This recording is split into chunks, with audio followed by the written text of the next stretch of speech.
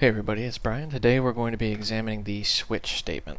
Let's dive right in and make int x equals let's just pick a number 5. Now what is a switch statement? Help if I could spell it.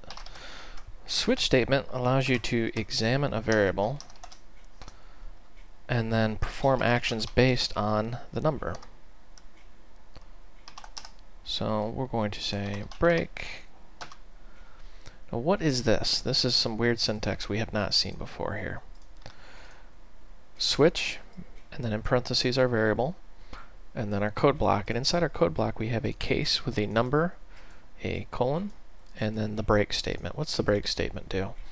The break statement simply breaks out of this code block. It's like a prisoner in jail and you're trying to break out of jail. So it'll take the context and break out of this code block right here. Now, case 0, what does that mean? Case 0 is we're saying if x is equal to 0. So you can quite literally say if x equals 0, then do whatever is between case and break. So we'll just say, whoops, system. I really need to buy a new keyboard here.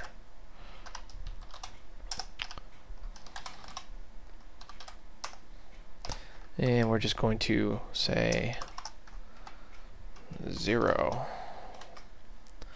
But you can see x is 5. So let's actually take this, copy, paste, and we're going to just take a couple of these. We'll say 0, 5, and 9. File, I was thinking of a different tutorial, bear with me here. And 9. So int x equal 5, switch x.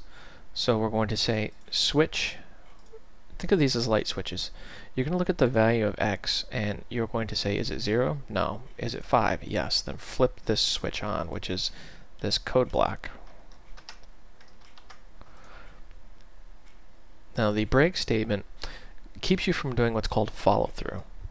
Follow through is if you got rid of that break statement, it would say, is x 0? No. Is it 5? Yes. Execute this. But then it would jump right back down into here. And we don't want that, so we just want to put the break statement in there. Let's run this, see what happens. And you see it spits out 5. Yes, you might have guessed, this is just a fancy way of doing an if statement. The switch command is very simple, very quick, easy to use. It's very common in code, so I suggest you get familiar with it. Typically they're used with enumerators, which we haven't covered yet, but we will. You cannot use a switch statement with a string. So to test that, let's go string, whoops, m equals hello.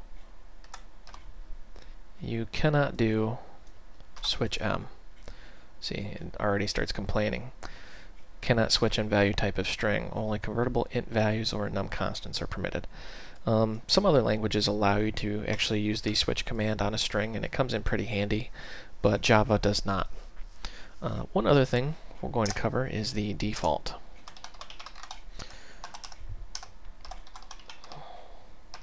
Default is similar to a case, except for it is triggered when none of the other cases match. So let's just say x is equal to 200. Let's get rid of that string. And we're going to go in here and it's going to say switch x. Is it 0? No. 5? No. 9? No. Then it's going to call default. And it's going to say, what are you talking about here? See? There it prints. So that is the switch statement in a nutshell. Not a very complex statement.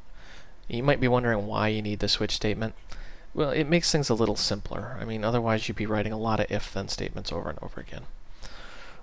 This is Brian. I thank you for watching. I hope you found this video educational and entertaining.